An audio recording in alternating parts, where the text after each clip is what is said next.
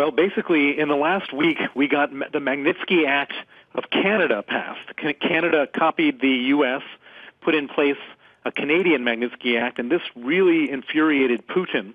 Putin hates the Magnitsky Act because it targets his wealth and the wealth of other human rights violators in Russia. And as these external sanctions start to gather momentum, he feels more and more helpless about what he's going to be able to do. And how is that connected to you losing your U.S. visa? Well, I was the main advocate for the Canadian Magnitsky Act and the U.S. Magnitsky Act, and so Vladimir Putin put me on the Interpol Most Wanted list. He's been trying to do this for many years. He's been rejected by Interpol 4 times, but he succeeded, at least temporarily, in getting me on the list last week. And strangely, the U.S. visa system seems to be tied up with the Russian Interpol list because my visa going into America was immediately canceled. And so I've got 2 problems. 1, an Interpol arrest warrant, and 2, I can't travel to America right now. So your understanding is then, I'm assuming your understanding is that it's not the State Department does not want you to travel here. It's just that the bureaucratic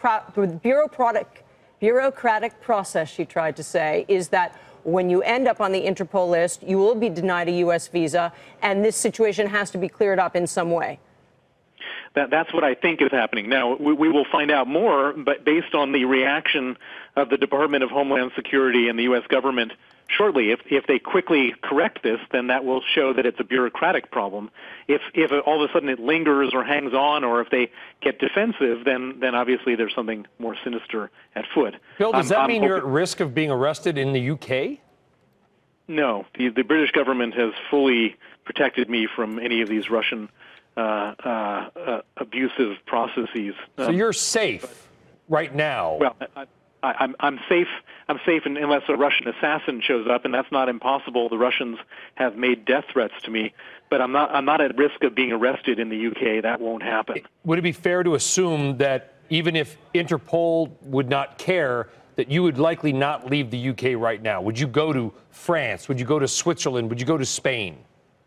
Absolutely not. If I cross any international border, I will be arrested. The guys at the border haven't read my book, Red Notice, or don't know the Magnitsky story. All they see is an arrest warrant. Mm-hmm. They will arrest me, and I'll be sitting in a prison fighting extradition while Russia tries to get me back to Russia. Bill, anybody who's listening thinks you sound American. It's because you used to be. Okay, please explain. You're not a U.S. citizen anymore, hence why you need the U.S. visa.